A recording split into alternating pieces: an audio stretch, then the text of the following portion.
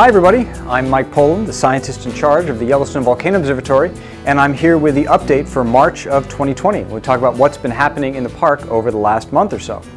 Before we dive into the data, I wanted to wish a happy birthday to Yellowstone National Park. It was March 1st of 1872 when President Grant signed the Yellowstone Protection Act, establishing the park. So to Yellowstone, happy 148th birthday. All right, let's dive in and look at what's happened over the past month in Yellowstone. The University of Utah seismograph stations, which is responsible for the operation and maintenance of the Yellowstone seismic network, located 222 earthquakes during the month of February 2020. You can see them here on this map distributed more or less randomly throughout the region. The largest event occurred on February 10th on the north side of Yellowstone Lake. It was a magnitude 2.4. In addition to the random seismicity throughout the region, there were 3 swarms that were recorded during the month. The largest in terms of numbers of earthquakes was this cluster right here, just a few miles to the west of the Norris Geyser Basin. That occurred during February 17th to the 24th, and it included 68 earthquakes, the largest of which was a magnitude 2.1. A slightly smaller swarm occurred down here on the Pitchstone Plateau. That included 38 events. Largest of that sequence was a magnitude 2.3, and those occurred during February 11th to 12th.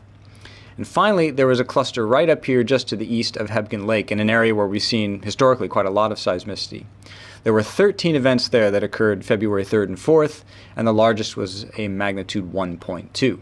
So this seismicity included quite a few swarm events, and that's pretty normal for Yellowstone, where about half of all of the earthquakes that are recorded are part of seismic swarms. In terms of deformation, we've seen trends that have been established over the last several years continue over the last few months. So this is a plot of deformation from GPS station on White Lake, which is at the Sour Creek Resurgent Dome. Each dot is a day of data.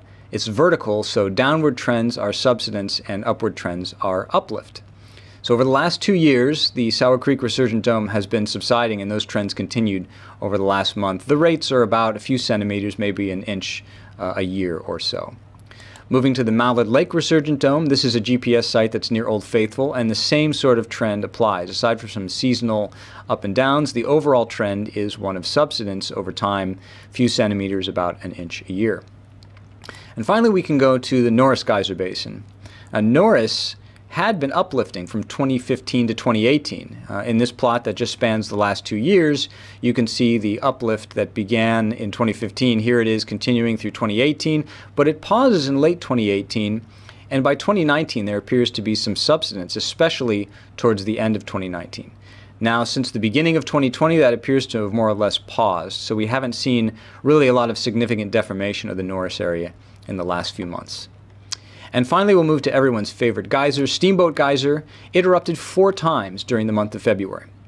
This is a temperature record in the outlet channel for the geyser. So every time you see temperature spikes, that's geyser activity. So that spike there represents an eruption on February 1st. It also erupted on February 12th. Another eruption occurred right about here on February 21st.